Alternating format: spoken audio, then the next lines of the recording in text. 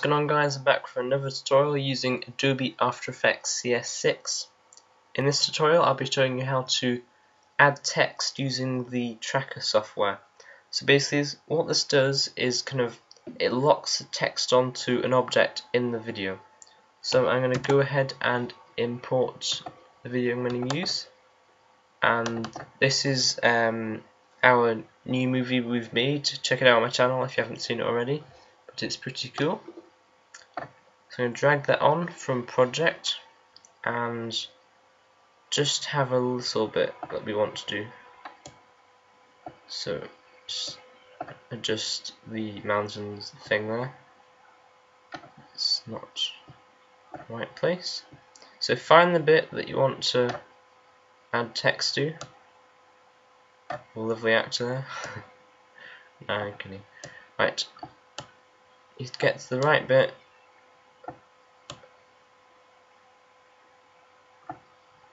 Right, you see it's got the grass there and the drive there.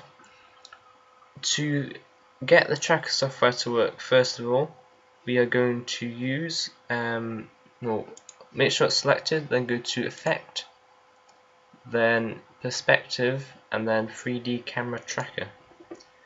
So what this does, if you look up here, it initializes or installizes, and then it will check every single frame and see if it can hold on to anything. So depending on how fast your CPU is or how fast your GPU is, it may take a while, so I'll be back in a second.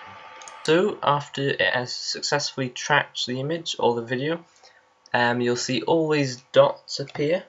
So if you just scrub through the video, it may go blurry depending on what you're doing, but you see all these different points.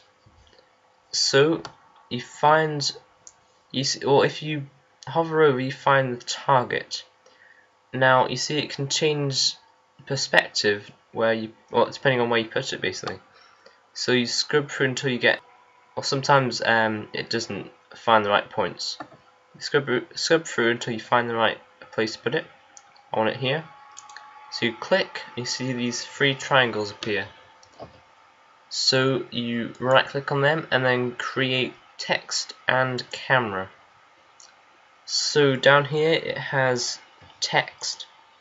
So now basically you just double click it and then you can type in what you want. So TheXtremesoundz, my YouTube name, and then I'm just going to make it a bit smaller using the controls over here.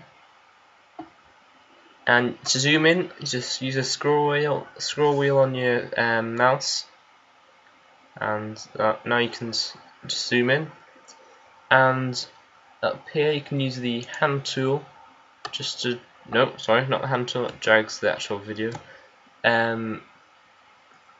Use the what have we done? Haven't done this in a while, guys. So right, there you go. Use the selection tool, and then you can click and drag the text where you want. Make it smaller, or just play around with it, to be honest. It is quite fun doing this because you can add some real professionalism to your videos. I quite enjoy using this with video, which I'll show you in the next tutorial. Just get that in line with the fence, like so. If I put it there, and then make it a bit smaller, like that. No, what have we done there? Right, get away. Nope, sorry, I have not done this in a while. Right there.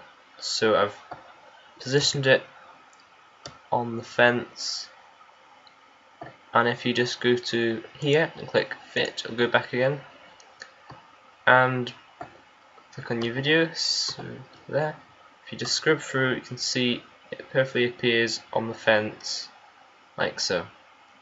So thank you very much for watching my After Effects tutorial using CS6, and I hope you join me to see the other tutorials I'll do.